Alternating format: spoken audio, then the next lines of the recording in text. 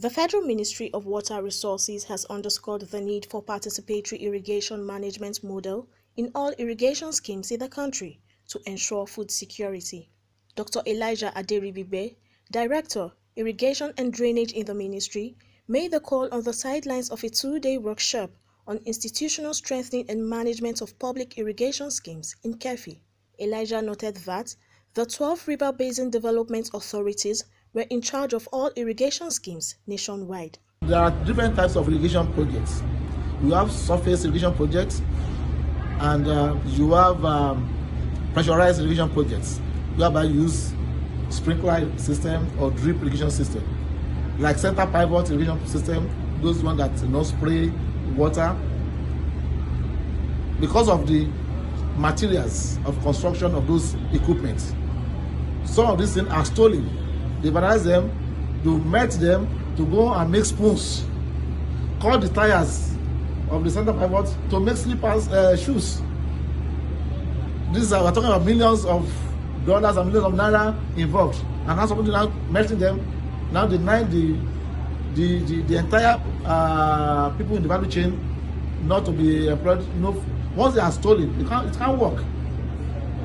When you vandalize about 100 million naira equipment to go and do something of 2,000 naira or 5,000 naira, it's useless.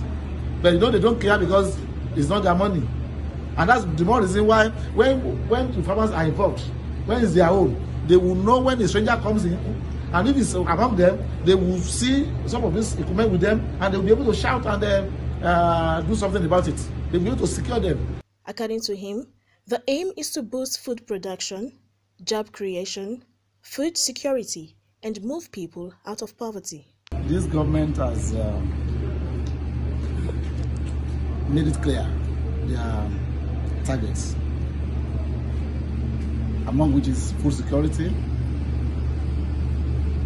employment,